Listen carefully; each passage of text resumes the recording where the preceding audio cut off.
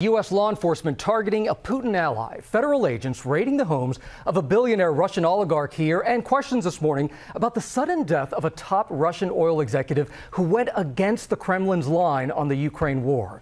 Our foreign correspondent James Longman, of course, is tracking it all. Hey, James, good morning.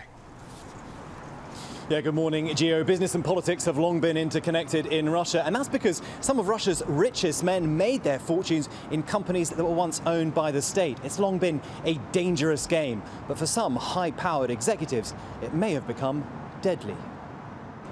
This morning, the FBI and Homeland Security turning up the heat on ultra-wealthy Russian oligarchs connected to President Vladimir Putin.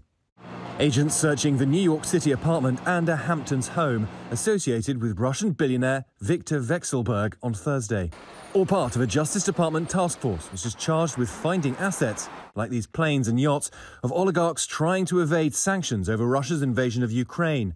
Vekselberg's $90 million yacht was seized in April. Meantime, in Russia, the sudden death of another powerful Russian businessman is making headlines. Russian media reporting Lukoil executive Ravil Maganov fell from a six-story hospital window. This is one of many cases involving executives in the energy sector, which is very tightly regulated by the Kremlin. Maganov, who's seen here with Putin, is the second Lukoil executive to die in the last few months. The company has been critical of the Russian invasion into Ukraine. This is the eighth high-powered Russian businessman to die suddenly since January, many of them with links to the oil and gas sector. It seems that even though a lot of Russian oligarchs are not happy about the war, they are too scared to speak up because they fear for their very lives.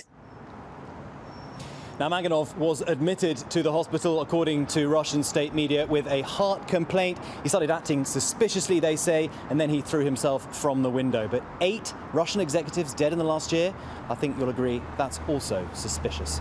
Michael? Definitely raises some eyebrows there. Thank you so much, James. Well, hey there, GMA fans. Robin Roberts here. Thanks for checking out our YouTube channel. Lots of great stuff here. So go on, click the subscribe button right over here to get more of awesome videos and content from GMA every day, anytime. We thank you for watching, and we'll see you in the morning on GMA.